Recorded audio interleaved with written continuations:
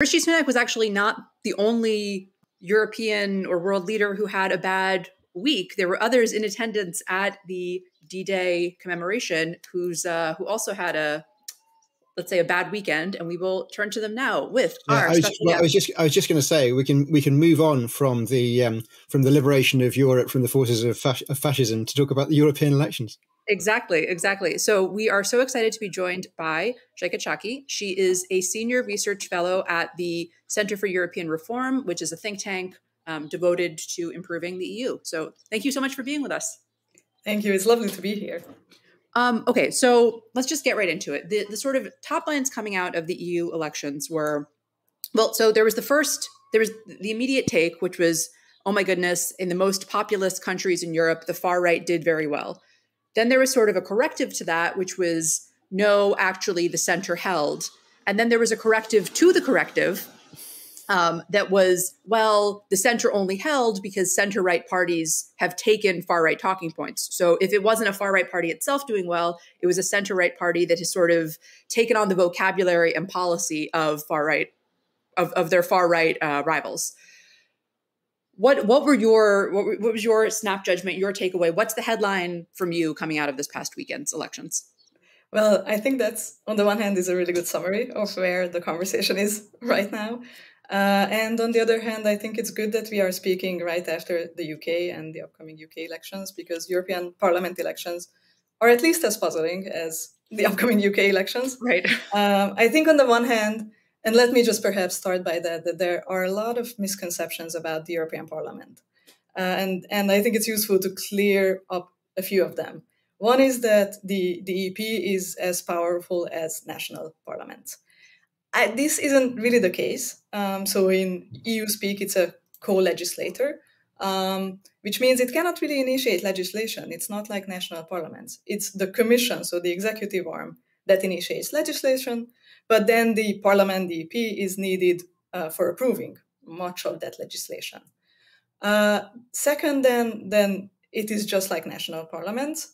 In that sense, not really, because there is no government and opposition side in the European Parliament. It's a consensus machinery. Of course, it's very important to have a majority. That is how it works. It's important for lawmaking. It's important for policy. But it's not the fact that the side that won is the governing side, and then there is an opposition. Right. And then perhaps just a third thing, which is that it's stable like national parliaments. Again, there is a lot of switching sides, or compared to national parliaments, quite a bit of switching sides between MEPs, members of European Parliament. And we may see that happening right now. So then just for perhaps top line, my top line takeaway is that this was really 27 different elections and not one election. And I think many have said it, but the fact is that people are voting mostly on domestic issues because they are not voting on transnational lists. They are voting for their MEPs locally, nationally, who will then represent them in the European Parliament. There was a lot of talk about transnational lists, and I think it would be a good idea. Longer term, I'm not sure the new parliament would be supportive of that, but anyway, so it's complicated.